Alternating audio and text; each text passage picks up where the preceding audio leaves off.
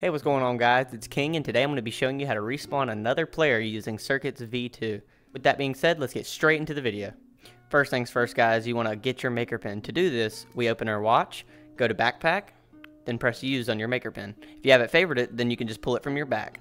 Now for the fun part, we need to get our circuits. So to do this, we're going to go to palette. We're going to need a triggers volume. Draw this as big as you'd like. We're going to need a get position chip. We're going to need a vector component, looks like this, and last but not least, you're going to need a respawn. Next, you want to get your connect tool. You want to connect your execution for player entered into the respawn execution.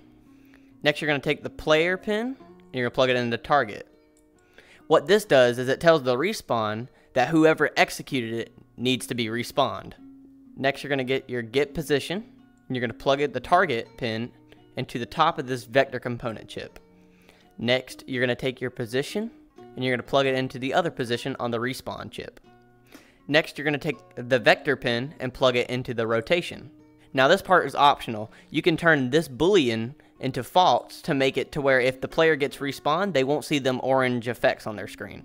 Now probably the simplest part, you're going to take your vector component and put it wherever you'd like the player to be respawned. So when I push this trigger zone, it should respawn me facing that direction. Next, let's test it out. And there we go, guys. And that is how you make a respawn point. Hopefully this video was helpful. If it was, please hit that like button. That'd be greatly appreciated. And I'll see you guys in the next video. See you later.